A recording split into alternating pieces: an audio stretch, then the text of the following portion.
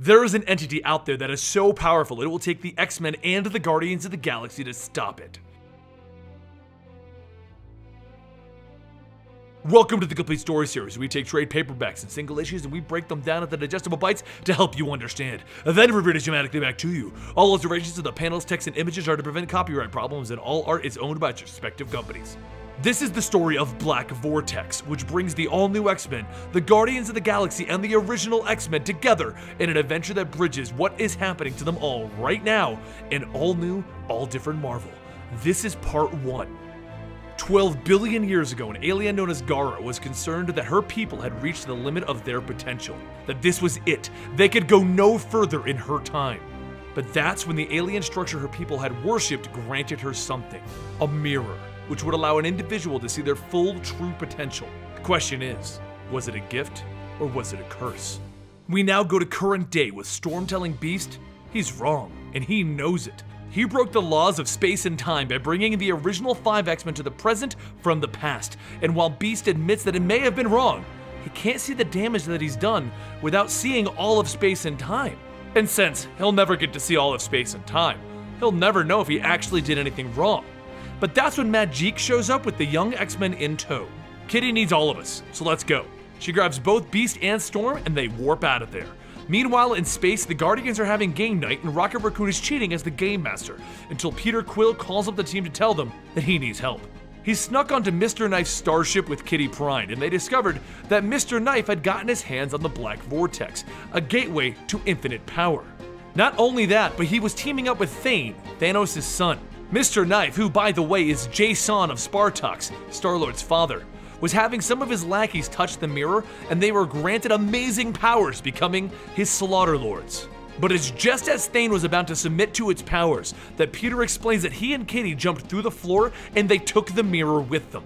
And now Star-Lord and Kitty Pryde are having everyone come to planet Spartox, to the orphanage where Star-Lord helps out, so that they can figure out what to do next. The X-Men, the Guardians, and various random helpers all converge to try and figure out what they should do with it. What should they do with the Black Vortex? But it ends with them deciding who will try it first. Gamora volunteers, but Storm tries to tell her no, and Bobby wants to use it to get him to grant him powers of Tony Stark, you know, money powers, or Thor's chin power. Even Captain Marvel argues that maybe they should use it, but Storm defiantly tells everyone we need to destroy the Black Vortex. We can't mess with this power. That's when a booming voice behind all of them tells them the Black Vortex is not theirs to destroy. The Slaughter Lords have arrived. Everyone jumps in ready to fight, with Captain Marvel blocking the first of their attacks, and then Gamora leaps in to move towards the mirror.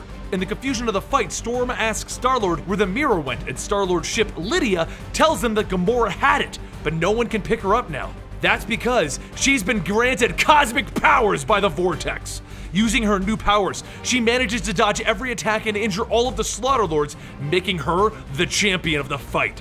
Seeing their chance, Storm tells the X-Men to get the heck out of there, and Jean asks if they should take the Black Vortex with them. Bobby enthusiastically says, hell yes! Drax, on the other hand, thinks that perhaps they should smash it and aid their fellow warrior in battle. Star-Lord quickly corrects him. I think she has it, Drax. And that's because Gamora is literally dropping all of the Slaughter Lords. So Magique does her thing and she teleports everyone to the moon of Spartox along with the Black Vortex. And it ends as the Slaughter Lords have no idea where they all went. The debate finally begins again. What should they do? Storm wants to destroy the Black Vortex, but look at the power that Gamora has. Obviously, it works and it's worth it. Star-Lord takes point. All right, let's all line up and power the hell up. And that's when Kitty Pryde eyeballs him. What? You want to use this? Well, yeah. We power up, stop them from powering up, and keep the Black Vortex from them. You actually want to use this on each other. I somehow got the feeling you don't think we should. Oh man, you're so gonna break up with me over this.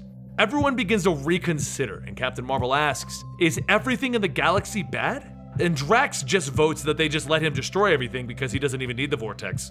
Star-Lord tries to convince Kitty that they need to do this. She doesn't understand the things in space that they deal with. And Gamora agrees. With this power, she can finally end Thanos' life.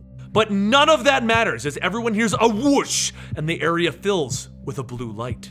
Oh my stars, declares Beast as he steps out of the Vortex. A new person. He could see everything now. Space, time, the connections between them all, and he thinks, Now he knows how he can fix everything. He can fix what he broke. The first thing he does is begin his calculations, and Kitty looks at him disappointed. You shouldn't have done this, Henry. Laura runs over. I've had enough of this thing! And Beast shouts no, and the Vortex hits her, knocking her back. But at that moment, Nova finally catches up. Hey guys, I made it! And then he looks around at everyone looking worried, scared, and angry. What did I miss? Gamora grabs the Vortex and sides with Beast as they show everyone their full potential, and Beast calls out to his friend, Storm, I wish you would submit. You could see the future without fear. It is within our grasp. Not everyone turns away though. Seeing his potential, Angel steps forward and he submits to the Vortex. He then walks over with Beast and Gamora and he tells them he is free. Seeing how cool Angel got, Bobby steps up. Hell yeah, I submit! But Drax gets in the way. No! Back away from the Vortex, Oscar the Grouch. I have not begun to unleash the Grouch. Kitty confronts Beast. Remember, it was your job to watch these kids, Hank? None of that matters, Kitty. But then, Beast realizes the Vortex is missing. That's because Storm has grabbed it and she's making a break for it. Gamora jumps in, throwing her down, and the two begin to battle it out over the Vortex. But then Gamora stops, because she sees Thanos! Beast tells her to ignore it, that it's just Jean messing with her mind, so she furiously jumps at Jean for daring to enter her mind. Kitty grabs Gamora's cape and Drax carries Jean away, then knocks Gamora out. Control yourself, he tells her. Beast grabs the Vortex though and he tells Gamora to stop. They have the Vortex and they are not responsible for those who refuse enlightenment. They are the heralds of the new dawn. Beast, Gamora, and Angel all power up and take off into space. And Star-Lord, Kitty, Captain Marvel, Nova, and the rest of the X-Men all try to think of a way to stop them. But they can't. They're too fast in this state. But that's the least of their worries as Mr. Nice ship arrives overhead.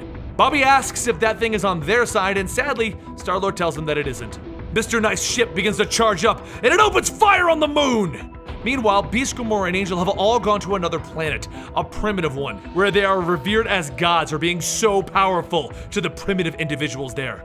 Beast declares, it's time to change the universe, starting with this world. When suddenly, Gamora is struck from behind by a laser beam. She hits the ground hard and drops the Black Vortex, but as she reaches out for it, someone steps on her hand, and she looks up to see Ronan of the Kree. He smashes her into the ground and takes the Black Vortex. He then brings it back to his ship, and they leave the area. But Gamora knows where he is going. She knows the Kree, and she knows where they can find the Black Vortex. Back on the moon of Spartox, everyone survived the blast thanks to Magik's powers. Realizing that Mr. Knife will be back for another round, Star-Lord yells for Magik to get them the hell out of there! So she uses the new powers that she's gained from studying with Doctor Strange, and she turns everyone invisible with the powers of Cinerock, since she can't teleport them off the moon. Then, they all load up into Star-Lord's ship and they take off into space, flipping to Slaughterlord's the Bird. Once they get into space, they run into even more of their friends, Cyclops and his father, who are traveling through space. The hero's side of this story has just gained a few new allies. While they're making their way through the galaxy, Gamora is leading the charge on the Kree homeworld, as all three of our overpowered heroes are destroying it, looking for the Black Vortex. They are literally destroying the city and the planet. They have no regard for life any longer. Civilians and heroes alike are burning with their wrath, and the people of Hala, the Kree homeworld, send off a distress signal. When it's received by Star-Lord, Kitty, and the rest of their team, they are also trying to figure out their plan. And at that moment, they also see a mysterious alien attacking Spartox itself, and they get a distress call from the orphanage. Mr. Knife and his group are on the moon looking for Star-Lord and all of his friends. Spartox is under attack, and Gamora has declared war on Hala. Their only answer is to split into 3 groups. So Kitty Pryde, Cyclops' father, Venom, and a few others go to Spartox to defend the orphanage. Star-Lord, Captain Marvel, Rocket Raccoon, Storm, Nova, Drax, and a few others all go to Hala to save the Kree. And Cyclops goes with Bobby and Groot to distract the Slaughterlords and Mr. Knife. The Black Vortex has started a number of problems, and even with all of our heroes, will they be enough to stop this? This ends part 1 of Black Vortex. Now, sadly, this story is massive, so there's no way that I could do this in one video and get it out in a single week. So we've broken it up, and you could join us next week for part 2 of Black Vortex, with the universe coming to an end.